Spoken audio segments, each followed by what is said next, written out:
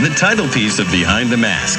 Here's Mick Fleetwood. The original lineup of Fleetwood Mac was Peter Green, myself, John McVie very shortly after the beginning, and Jeremy Spencer, a very fine bottleneck player. We were very much a blues-orientated band, and without blowing my trumpet, I considered to this day that we were a very fine blues band. Like many of the great blues players of our time, Mick, John, and Peter Green all cut their musical teeth with John Mayall.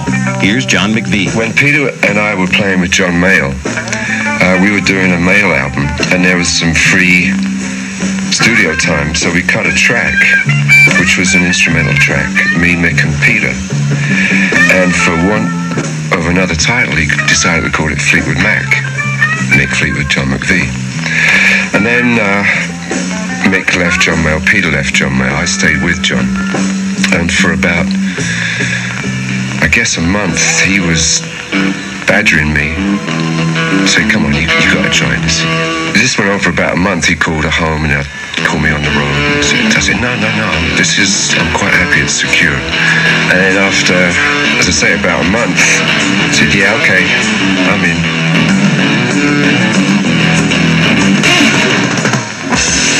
A live version of Oh Well from Fleetwood Mac's 1979 tour, almost 10 years after the original version was released. That version featured the song's writer, Peter Green, on guitar. Mick Fleetwood. He's a great writer. He's a heavyweight, there's no doubt about it. There are a lot of blues guitarists out there, but there are not a lot of really excellent players that are white. And Pete was most definitely one of them. But Peter's personal demons caused him to abandon the Fleetwood Mac ship in May of 1970. Well, Pete was very preoccupied with the other side of things, so to speak. He was continual contention in his mind with the devil and all sorts of weird stuff, which was basically pretty heavy in actual fact. Meanwhile, the band carried on without Green.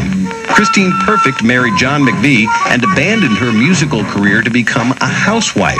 We all rented this converted oast house, which is out in Surrey. I was madly cooking along with all the other wives, and the guys were all rehearsing in this huge, great big room. And of course, I knew all the songs just because I was there. It was 10 days before the tour was due to start, and they didn't like the way the band was sounding. So the thing was, they just came out of the rehearsal room and said, "Chris, you're in the band." Christine McVie, singer, keyboardist, and songwriter, became an important part of the band, as you can hear on her Spare Me a Little of Your Love from 1972's Bare Trees.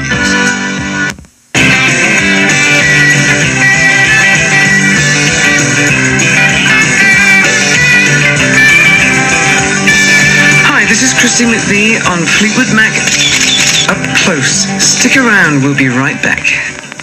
Up close and perhaps eerie ways. Here's Mick Fleetwood. I would always room with Jeremy. We booked into a hotel off Hollywood Boulevard. He said, I'm just going down to my usual sort of bookshop. Sort of all those weird occulty sort of books or whatever. Or, go and buy a new copy of The Prophet or something.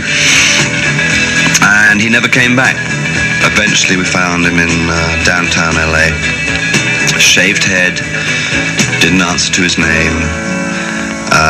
They'd done the job on him. Fleetwood Mac needed a guitarist to replace Jeremy Spencer, and so Bob Welch joined Fleetwood Mac. You are here and warm.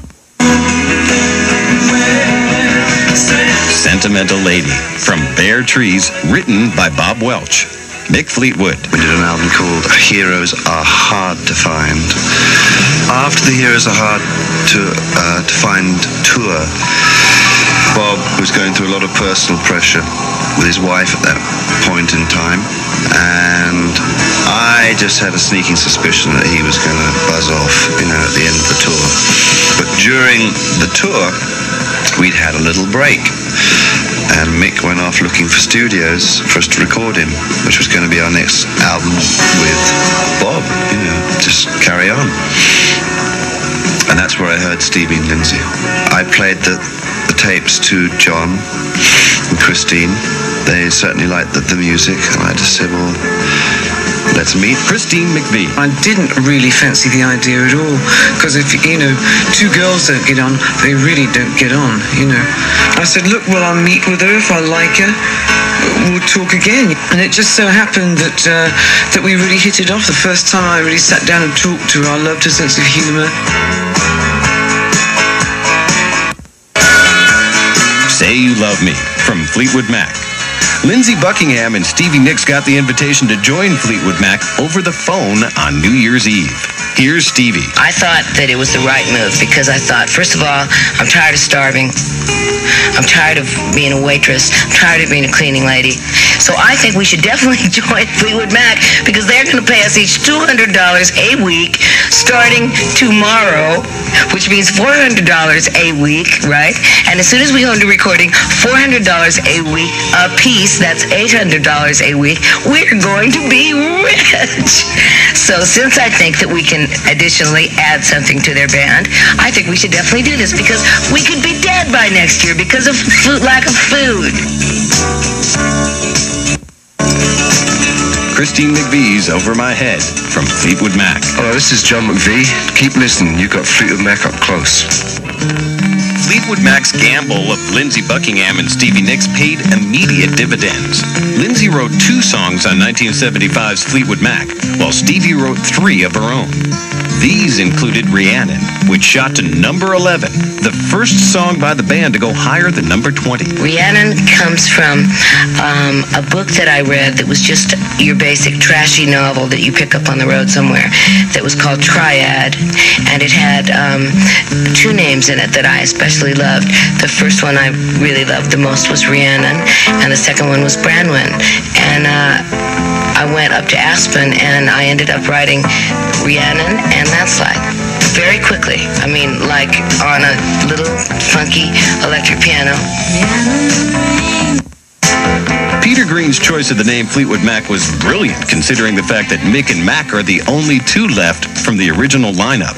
Here's Mick. One would have to say that probably the fact that myself and John have been there all the time has stabilized some situations which would have become very unstable and maybe potentially have led to this band breaking up. But that combination also has helped define the band's sound.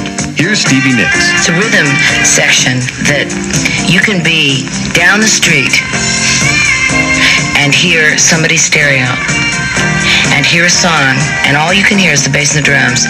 It'll wake me up in the middle of the night sometimes, because I'll just have the radio on, and a Fleetwood Mac song will come on, and it will literally wake me up out of a really deep sleep, because I hear that bass and drums, and no matter, again, whether it was me, or Rick, or Billy, or Christine, or anybody, Mick and John, their sound comes across first.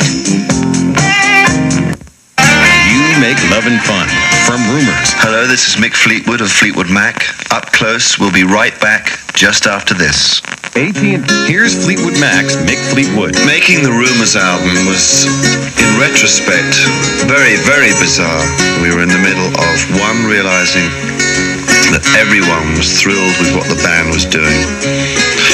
We enjoyed like nearly a 5 million selling album. Embarking on the Rumors project, that album was a very important step to the band, to all of us. So consequently, we were just in the middle of a lot of very powerful stuff, situation, and then the emotional stuff, where everyone breaking up. I'd broken up with my wife. No one hated one another. Just people were at the record company were waiting to get the terrible phone call that they'd all collapsed, and that was it. Someone had left. We never once got anywhere near even talking about such a thing could happen. But it took its toll, and it was not easy for the 2 couples to find a way to make things work. And will probably always be in the set. People ask me, how do you sing Dreams every night? I say, well, I just transport myself back to the record plant, sitting up on the Marshall amplifier, cross-legged, singing, because I wrote it at the record plant, and I I just take myself back to that place, and I remember why I wrote it and what kind of frame of mind I was in, and I just try to become that entity again that was right there seriously writing it. And so when I sing it, I love singing it. I'm not tired of it. Christine McVie. I mean, I think a lot of our songs, with regard to Fleetwood Mac, are written about one another. That happens when you surrounded with all these complicated people all the time, these complicated situations develop, and it does make for interesting lyrics. We were trying to figure out a name for the Rumours album that John McVie came up with the title for. He goes, I don't know how, in what context, but he said the word rumours, and then we realised that it was like a diary, because all the songs were about specific people in the band.